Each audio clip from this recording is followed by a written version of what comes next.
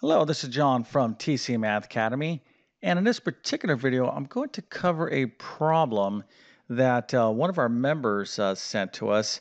And the gentleman's name is Lynn. So, Lynn, if you are listening, I want to really thank you for this problem. And I have the title here, which I think is kind of catchy. And it says 1940s Math Puzzle Problem. Okay, so that's the title of this video, 1940s Math Puzzle. So this gentleman, Lynn, remembers, and he thinks it was back in the 1940s, this particular problem.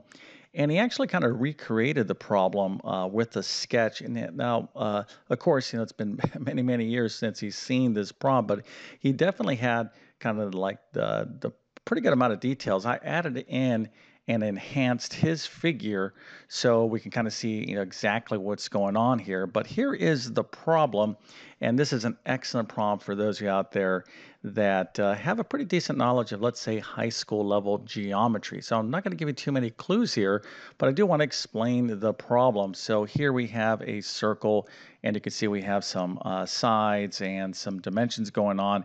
What we're looking for is to find the measure of x. So that's this little piece right here. Okay, so we're looking for the measure of x, and these lines right here do go through the center of this circle. Okay, so the rest is kind of self-explanatory. Again, I don't want to give you too many hints, if any hints, because I want to give you a full opportunity to take on Lynn's problem, which he, again, thought he saw way back in the 1940s. But this is an excellent problem, so I think you'll really enjoy this. So if you can figure this out, you're certainly going to want to pause the video and work on this for a little bit. Probably take you, maybe 5, 10 minutes. Maybe some of you will not see the path forward. Of course, I'll explain all of this in just 1 second. I'm actually going to show you the right answer, and then we'll go through the solution to this excellent little problem.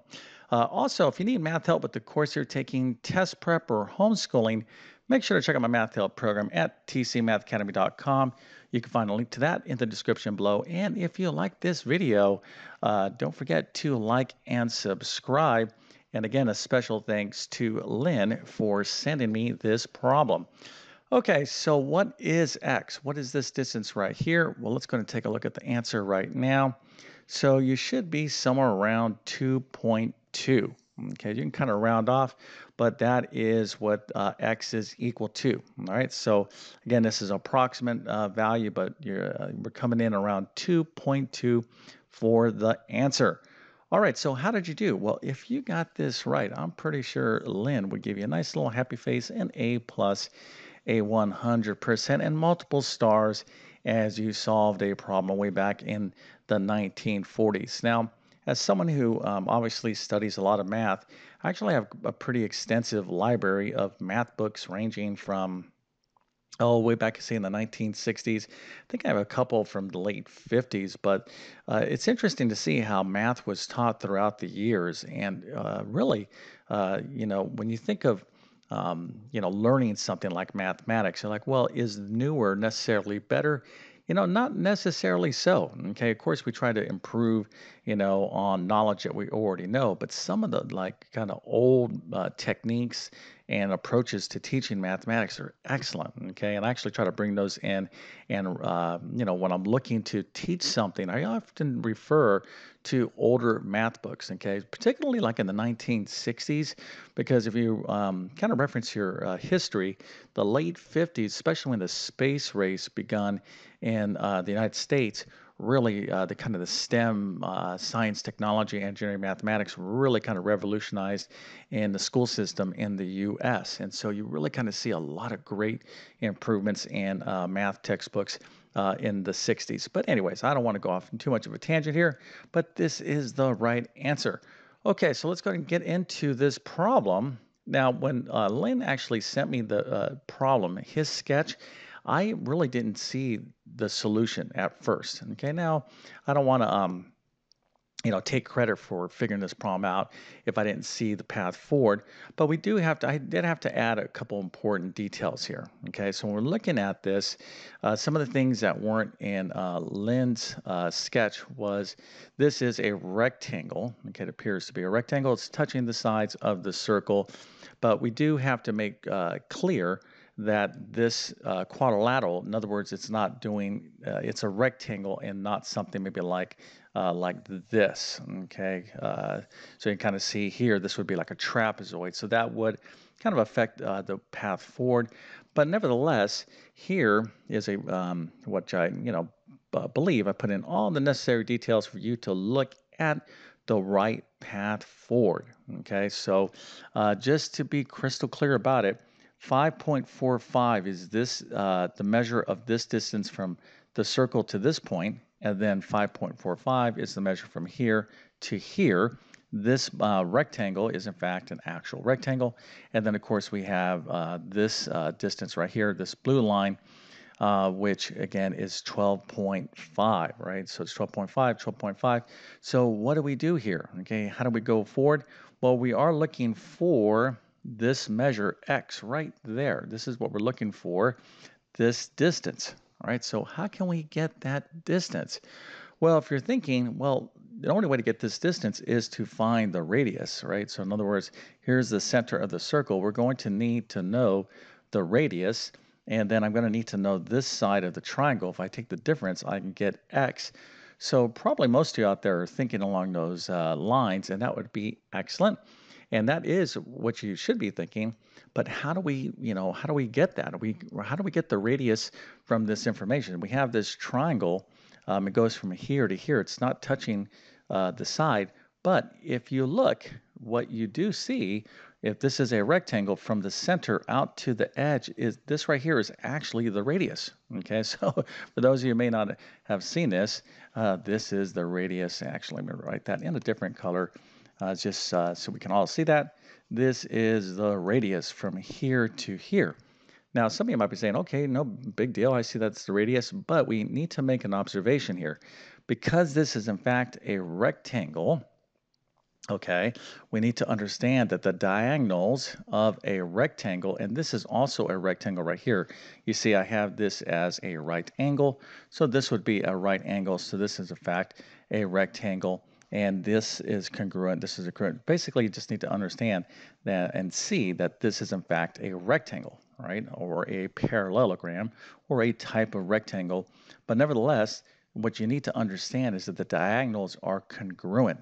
Okay, so this blue line, this diagonal of this rectangle right here, if this is 12.5, well, this radius right here from this red line is also 12.5.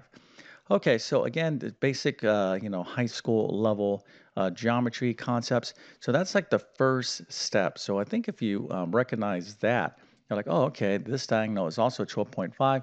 Well, we have some right angles going on here. We can kind of see, hopefully, a path forward. Okay, so what's the next step? Well, let's go ahead and continue on. But actually, I'm going to encourage some of you out there that if you're saying, oh, okay, now I see maybe the path forward, pause the video and see if you can figure out the rest of the problem. Okay, so, that's what I would encourage you to do. But anyways, let's continue on with the problem. All right, so now that we know that this red line, okay, this is the radius, is the same distance as this blue line. We're talking about the diagonals of this little rectangle right here. Well, then we can kind of get some additional measures here. So if this distance is 5.45, and again, I told you this was the center of the circle. Well, if we know the radius, this red line is the radius, right? So from here to here is the radius. I know this distance. I know this distance must be what? 12.5. Well, then I can calculate this distance right here. Okay, so from here to here is going to be the difference of the radius, which is 12.5 minus this green thing, or this green distance, excuse me, and we'll get this leg of this right triangle in here. So let's go and do that now. So 12.5 minus this 5.45 will give us this distance right there. Okay, so, we're talking about pretty basic math here. So 12.5 minus 5.45 is 7.05. All right, so now we're kind of proceeding on here. And this is what we have so far. All right, so we have this right triangle. We have the base is 7.05. We know the radius obviously is 12.5, we know that this leg, the hypotenuse of this right triangle is 12.5. So this is 12.5, this is 7.05. We're dealing with a right triangle. So what can we use? Well, hopefully you remember the Pythagorean theorem, which is, again, we're talking about high school level geometry. A squared plus b squared is equal to c squared. And I know this side of the right triangle, I know this side of the right triangle. What I'm looking for is this distance right here, and we can find that using the Pythagorean theorem. So let's go ahead and do that right now. So here's that triangle, kind of broke it out this way so we can see more clearly what's going on. We're looking for this distance. So remember, this is the hypotenuse. That's always going to be the c squared.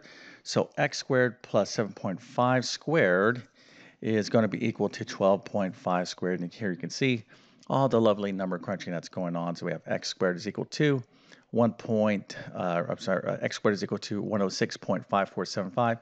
Now, again, if you were rounding off, during the course of this work, it'll affect your answer a bit. Okay, so that's why I kind of gave you a wide, just gave you the answer. It's 2.2. So if you got a little bit more refined answer, that's perfectly fine.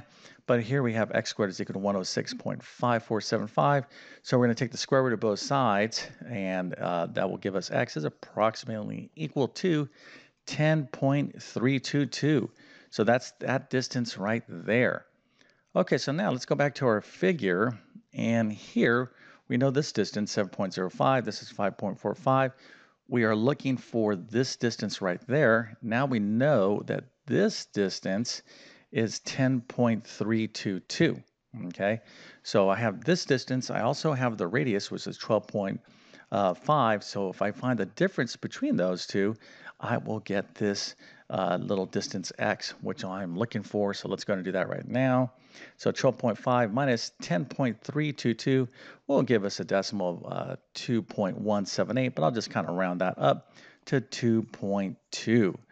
Okay, so again, special thanks to Lynn out there and his recollection of a problem, an excellent math problem that, we're talking maybe like 80 years ago. So, for those of you that don't really have much knowledge of, say, math history or how math was taught. A lot of people tend to think, well, we have all these computers today and this technology. There's so much amazing stuff going on. But I'll tell you, the history of mathematics is just mind-boggling, of how many intelligent mathematicians, absolute geniuses, have existed through time. And hopefully that's kind of obvious to you. People like Pythagoras and Euclid and whatnot. Without these folks like Newton with calculus, we would not have our modern day technology. Okay, so a lot of these concepts and principles have been around a long time. But anyways, I thought this was extra special because this particular problem, is an interesting little exercise. And again, concepts that you would learn in, let's say, like high school level geometry. Okay, so if you enjoyed this video, make sure to like and subscribe. And with that being said, I definitely wish you all the best in your mathematics adventures. Thank you for your time and have a great day.